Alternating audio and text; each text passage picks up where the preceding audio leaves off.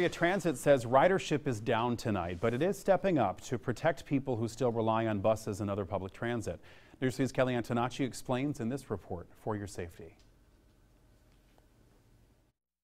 Chatham Area Transit says these buses are half as packed nowadays. So board members at a virtual meeting voted to make emergency changes.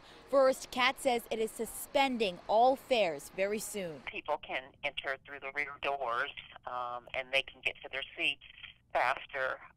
Plus, they won't have to pass by the operator, sitting at the front of the bus near that fare box. The decision will cost CAT more than $71,000 per week. But CAT says fares make up just 3% of their budget. Our interim CEO has assured all of us that we are going to be able to avoid layoffs, and we will do our absolute best to make sure that our employees get paid. Board members also voted to reduce service levels. They're working out the details right now, but CAT's chief strategy officer says weekday service will probably look like services on the weekend.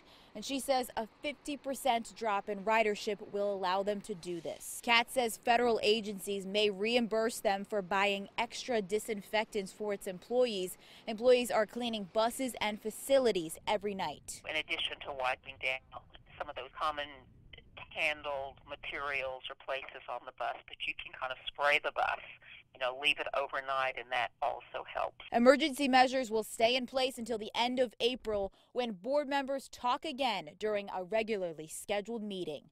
Kelly Antonacci, WSAV News 3 on your side. When Chatham Area Transit implements its emergency schedule, you can call customer service with questions. That number is 912-233-5767.